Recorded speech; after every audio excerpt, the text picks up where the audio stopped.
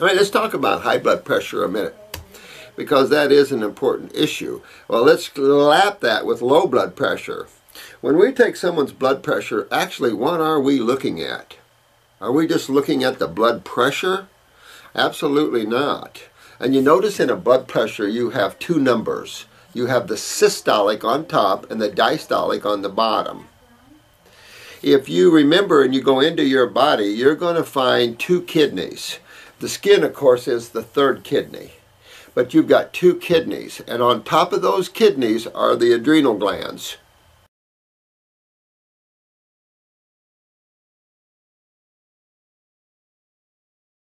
Now, the adrenal glands, as you guys know, are everything to us, and especially to the astral or emotional bodies. So when you see anxieties, you see shortness of breath, asthmas, any chain of the COPDs, that's a chronic obstructive pulmonary diseases, not to use the word diseases, but when you see a lot of neurological problems to the lungs, because asthma on is neurological. So when you take a look at these, you look at heart arrhythmias, paralysis in a lot of ways, you can see the autonomic nervous system involved. And we've talked about this before, that the parasympathetic part of the autonomic nervous system is what I call the second brain. To me, that brain is located in the solar plexus in the stomach area. So when you get hit there, you notice you lose your breath. When you have stomach problems, you feel heart problems, breathing problems, because this is the core of the autonomic. The autonomic has two sides, parasympathetic, which reaches here in the cerebellum, and then the sympathetic, which reaches to the adrenal glands. The adrenal glands produces neurotransmitters that turns on this nervous system. And it's geared to emotions. Fight or flight, that's epinephrine, norepinephrine, those are your adrenalins. Then you have dopamines and acetylcholine. These are neurotransmitters. Neurotransmitters either turn things on or turn things off. With dopamine and acetylcholine, you're into elimination, as adrenaline, as epinephrine and norepinephrine are for activity and muscles. They shut down certain activities so energy isn't lost that way. When you need energy to the muscles to fight, to protect yourself, or to whatever, all energy has to be focused, and that's what these neurotransmitters do. So they shut down some and increase others. And that's where stress comes in stress factors in having a lot of symptoms, because stress shuts down the dopamine, acetylcholine, and increases the epinephrine and norepinephrine, because you're stressed, your energy, and that sort of thing is why we lose elimination over time. And that's why you start to see a lot of symptoms under stress, because, again, we're increasing activity, but we're shutting down elimination. And as you all are learning about the gigantic sewer system of the human body called the lymphatic system, when you shut down the kidneys, you're effectively shutting down that system. And it's okay at times, because you're not always going to be eliminating. And activity will help keep things moving. The whole thing comes into filtration of this sewer system through the kidneys. There has to be a movement. It is a fluid. No fluid can just sit there. Nothing can just sit and be static in creation. Because if you look at a lake that becomes stagnant, what happens? You can go clean the top off of it and sell it as blue-green algae, palm scum. And a lot of people eat palm scum just for the health of it, I suppose. But palm scum, because we're and people take palm scum and they're going, or blue-green algae, and then they're bitching about fungus or candida problems. I have to laugh at all that, because people are eating one family member of that, thinking they're, nutritional. Nutritional yeast. We used to sell that all the time. Brewer's yeast. Sell that all the time in the health food stores. I sold it in my health food stores years ago. But that neurotransmitter kick that kicks the heart to depolarize the ventricles and the atrials, to open up those valves, and that's that kick, that cardiac punch we call it, That is the systolic number, the upper top number. That's the adrenal glands.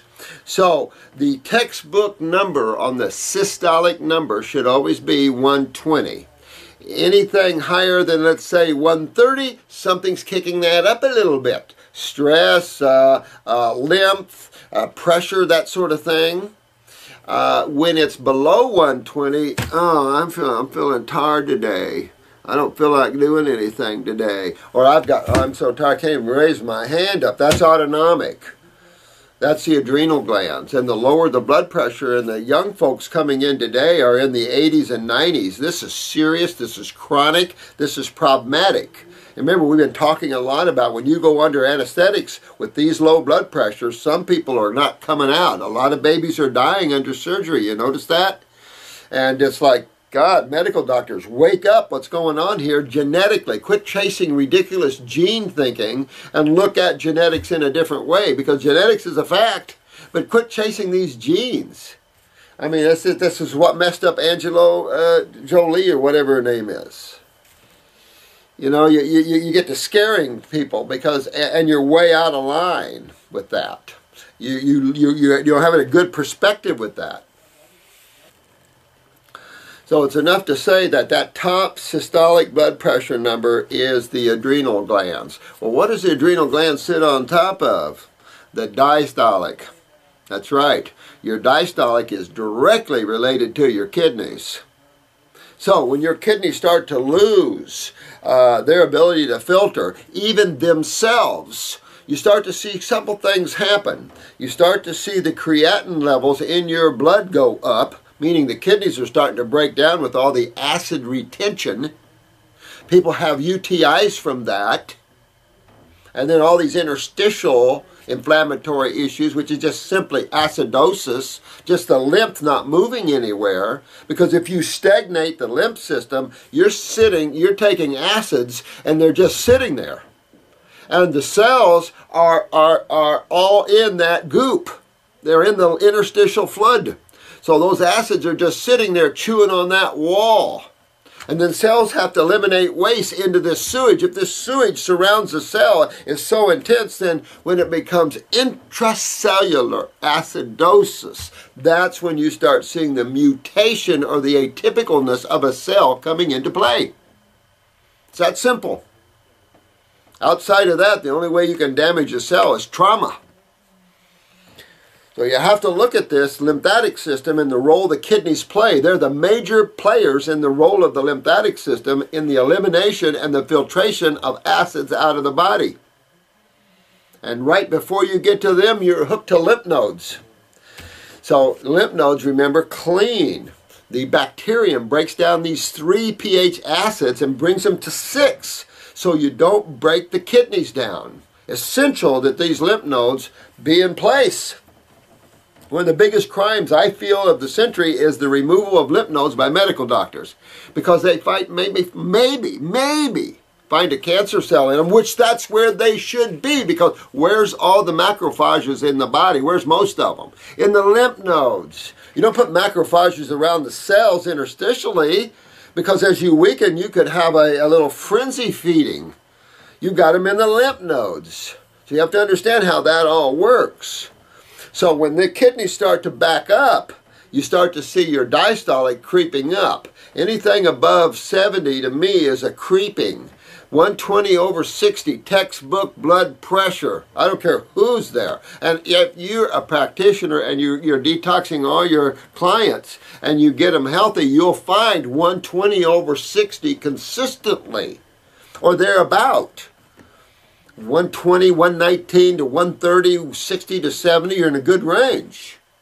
Doesn't mean you're filtering though. Got to remember that. Blood pressure is not indicative of filtration. However, when filtration backs up, after several years of this, the kidneys start to go themselves. And that is when you see all this, the creatinine creeping up, and you start to see the inflammation of the kidneys and the blood pressure going up. So high blood pressure as well as low blood pressure, kidney and adrenals.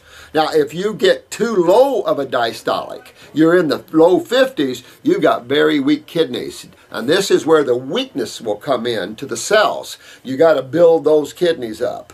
And because man chose the high protein route, we have serious kidney problems. I mean, there isn't a child born today that doesn't have a kidney weakness worldwide. Bottom line, even islanders. It's just gotten that bad. The islanders, of course, are going to be the healthier kidneys. But, you know, these high-protein diets, bye-bye bowels, bye-bye kidneys. And that's just what's going on. The genetics in kidneys and adrenals, you all are looking at this. And you guys that are really helping people are seeing this everywhere you look. Everywhere we introduce this to, practitioners are going, oh, my God, I'm seeing this everywhere. I remember Margie in Ireland. She said, my God, I'm seeing this everywhere. Naturopath in Ireland. So these are some of the things that you see there. Now I want to show you another high blood pressure, because as the body gets acidic, it gets edemic, it holds fluids, and that can also raise the blood pressure. Pressure. However, there's another thing called swinging blood pressure, and medical doctors that are listening to this, please, you have to understand this one.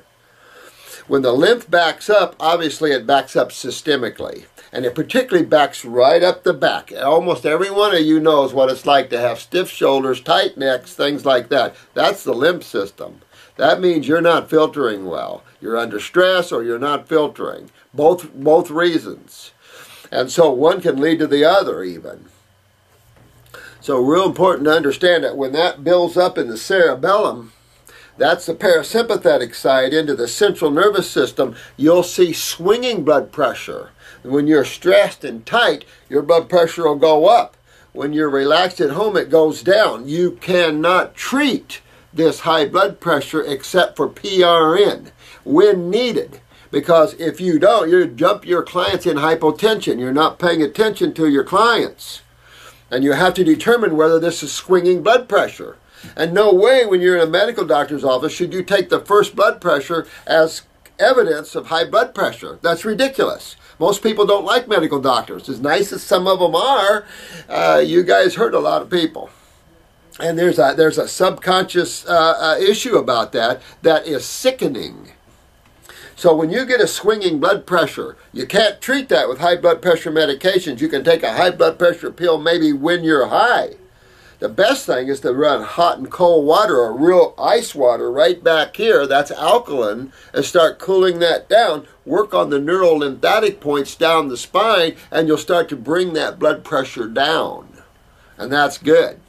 Go and fix the kidneys, because it's still back to the kidneys and adrenals that problem exists. Because that's what builds that lymph going up the back and everywhere else. So it's always going to come back to those kidneys and adrenal glands. So always in a high blood pressure. High blood pressure is the easiest thing on this planet. And I don't want to use the word cure, because high blood pressure isn't a disease. And the fact that medical doctors or the FDA would lump these kind of things as diseases shows you the intent to monopolize healthcare.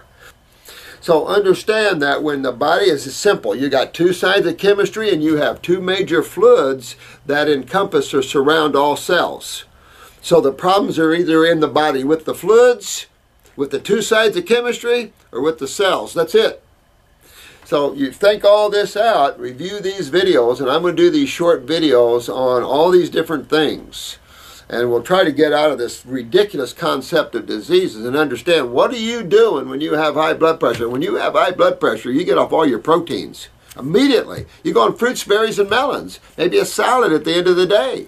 And it doesn't take long and that blood pressure comes right down.